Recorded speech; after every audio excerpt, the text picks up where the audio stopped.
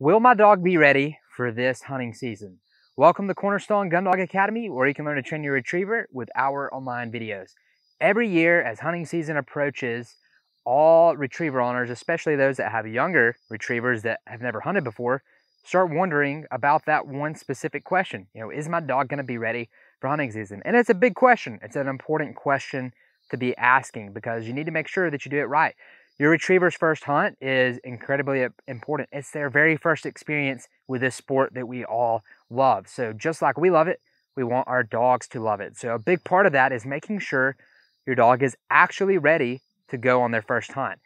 If you do it too soon and your dog's actually not fully prepared, you're going to run into some problems. It may not be the end of the world, or there's some horror stories of things really going south on a dog's first hunt, especially if they're not prepared. So we want to make sure that we get it right, because if it goes right and you do this right, it's going to be a great first experience, and your dog is not going to be able to wait. It's going to be raring to go on the next hunt. So let's make sure we get this right, and let's talk through some things to make sure you know if your dog is ready for its first hunt and ready to take it out there hunting. So what are some things you need to consider? What are skill sets that need to be covered? Because that's what's important here, is really skill sets. You may be wondering about age, and I'll talk about that here in a bit, but I want to tie everything to skill sets, because that's the most important part.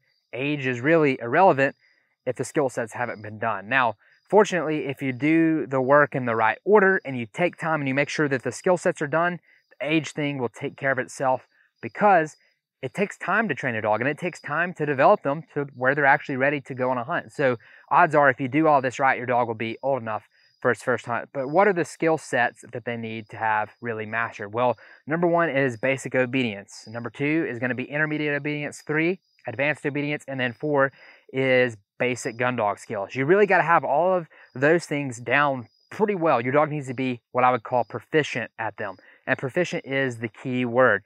Don't just go out and do it a couple times and say, okay, we're good to go. Proficient means your dog can do it day in, day out. They're comfortable with it. They're very fluent. They're very proficient. They can do it very well. So I want you to keep that word in the back of your mind. If you do, and let that be your guide here on the things that you cover, you'll be good to go. Now, I'm actually going to cover a few key things here, because all those skill sets are made up of tons of skills, and it's a lot to it. So it's very important that you get all that right. I'm going to cover a few key things here that are really going to come later, but just know you can't really neglect the things that I've already mentioned.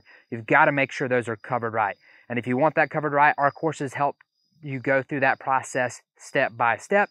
So if you're interested in learning more about that, there's a link below, and you can learn more about our courses that will take you step by step through. But for now, let me cover a few very important key things that are going to be related kind of in the basic gun dog skills section. And then really number one is the sights and the sounds of the hunt, which is really gunfire, and you've got the goose or duck call. You don't want to go out there on a hunt and number one, your dog's never been introduced or really very comfortable with gunfire, and then number two, you don't want the hunt to be the very first time your dog's ever heard a duck or a goose call. If that's the case, you could run into some serious effects, and this is one of the key pieces, because if you go out there and your dog's not comfortable with that or proficient, and the key word is proficient. A lot of people will go out there, do a short gunfire intro, and then go out there hunting, and then all of a sudden their dog is scared because their dog's not proficient at gunfire or the duck and goose call. So just remember that.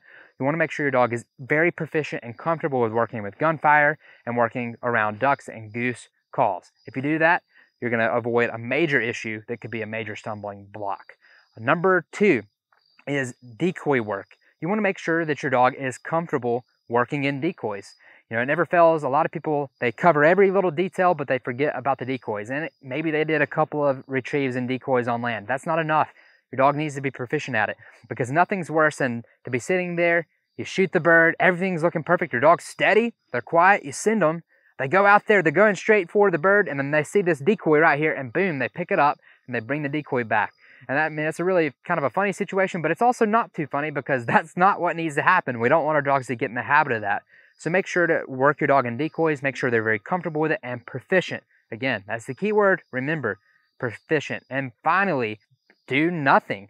And I know that sounds crazy, but if you go out there on a hunt, your dog is going to need to learn to be calm. They're going to need to learn to be patient, even if there's not a lot going on, which happens often. If you get out in the field early, or and you're sitting there waiting on shooting time, you want your dog to be calm. You don't want them getting antsy. You don't want them whining. You don't want them distracting you when you're trying to talk to your buddies, when you're trying to focus on everything you need to do. Your dog needs to sit there nice and quiet. And then also, You know, if you shoot a few birds and you're waiting for the next volley, but you know it's going to be a later flight, you need your dog to be calm. So what I would recommend is incorporate that into your everyday life. When you're grilling, when you're watching TV, have your dog sit there and do nothing, but also take it a step further and actually get out there and do some formal training sessions to where normally when you'd be going out to the field and jumping straight into the session, change it up.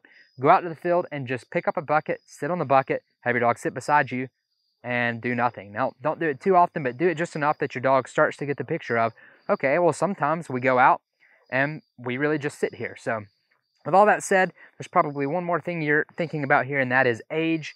And I think as you can already tell, the skill sets are incredibly important. You've got to do the skill sets for your dog to be ready. So what I would say on that is, if you have done the work and you've taken the time to make sure your dog has all the skill sets, your dog's going to be old enough. I personally prefer to wait till my dogs are a year old or older, so they're a little bit more mature. But if your dog is, let's say, 10 months and you've covered all those skills and you're confident they've got it, go ahead and you can take it on a hunt. But remember, it's all in the skill sets, and you can't neglect the skill sets and only do these 3 skills that I've just shared with you. Otherwise, it will not go well. You've got to do all that in the right order. Now, if you want help with doing all that in the right order, our courses are laid out step by step. Literally, it's going to take you straight through the process that you need to do. All you got to do is purchase the program, purchase the course, watch the videos, and train your dog. I mean, it's really that simple. So if you want help with that, you can follow our courses step by step.